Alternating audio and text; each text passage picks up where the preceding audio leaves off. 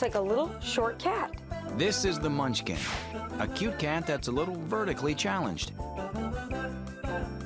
The Munchkin's like the little wiener cat. Named after the Munchkins and the Wizard of Oz, this kitty's abnormally short legs are the result of a naturally occurring genetic mutation that gives them more mobility than you might think. The Munchkin moves like a ferret. They're incredibly quick and active on the ground. The gene responsible for this dwarf cat's short legs is similar to the one that gives dachshunds, basset hounds, and Welsh corgis their short stature. But breeding Munchkins can be tricky business. If you breed a Munchkin to a Munchkin, 1/4 of all the cats born to that mating will die. Responsible breeders widen the gene pool to avoid fatalities or serious health problems. But while dogs with this dwarf gene can suffer from back problems, Munchkin cats actually fare much better. The cats don't have the back problems that the dogs do because their spine is more flexible than a dog's. In the U.S., the Munchkin was first popularized after appearing on the front page of the Wall Street Journal in 1995.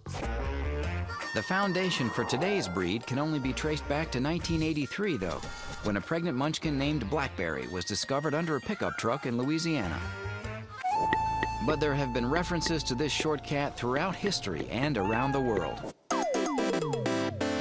This medium-bodied cat comes in a cornucopia of colors, patterns, and 2 main coat lengths. Some Munchkins have plush short coats, and others have silky long ones. But the breed's most obvious feature is its unusually short legs, which may be bowed and come in 3 sizes: standard, super short, and rug hugger. I can only imagine how short the rug hugger's legs are. My sweet girl, look how tiny you are. Oh. This Munchkin is so little that her owner has to look where she's going. This girl is small enough that when I get up in the morning and throw my legs over the bed, I might step on her.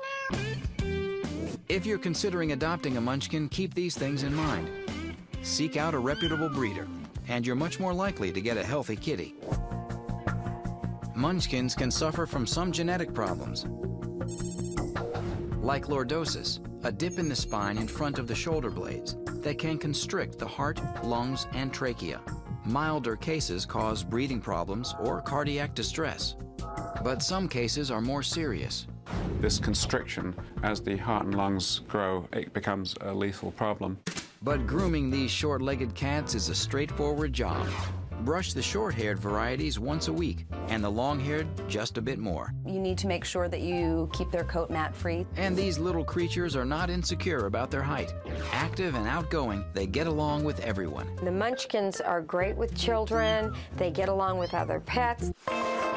The long and short of it is that the Munchkin is usually a healthy cat when responsibly bred. The grooming requirements are average, and it fits in well in most families because it's a playful and fun-loving cat. Yes, the Munchkin is small in stature, but great things come in small packages.